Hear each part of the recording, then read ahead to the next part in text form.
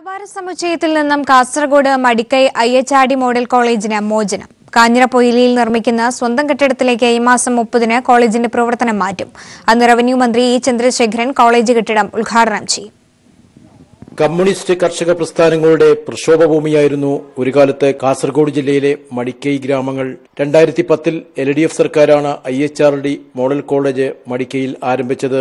അന്നത്തെ വിദ്യാഭ്യാസ മന്ത്രി MA ബേബി ഉദ്ഘാടനം ചെയ്ത ഈ കോളേജിന്റെ കെട്ടിട നിർമ്മാണത്തിന് 2011-ൽ ശിലയിട്ടത് മുഖ്യമന്ത്രിയായിരുന്ന VS അച്യുതാനന്ദനാണ്.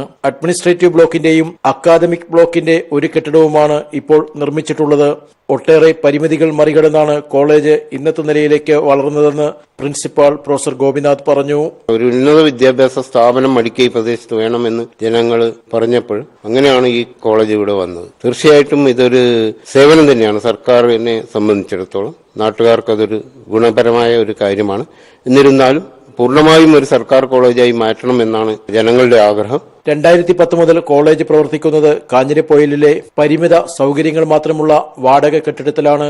എങ്കിലും പഠന പാഠ്യേതര മേഖലകളിൽ നേട്ടങ്ങൾ കൈവരിക്കാൻ മടിക്കൈ IHRD കോളേജിന് സാധിച്ചിട്ടുണ്ട്. കൂടുതൽ കോഴ്സുകൾ അനുവദിക്കണമെന്ന ആവശ്യവും ശക്തമാണ്. അടിസ്ഥാന സൗകര്യങ്ങളുടെ പ്രശ്നങ്ങളും പരിഹരിക്കേണ്ടതുണ്ട്. ഈ മാസം 30-ന് റവന്യൂ മന്ത്രി ഇ ചന്ദ്രശേഖരൻ കോളേജ് കെട്ടിടം ഉദ്ഘാടനം ചെയ്യുന്നതോടെ ശേഷിക്കുന്ന പ്രശ്നങ്ങൾക്കും പരിഹാരമാകുമെന്ന പ്രതീക്ഷയിലാണ് നാട്ടുകാരും കോളേജ് അധികൃതരും. News bureau, Kasaragod.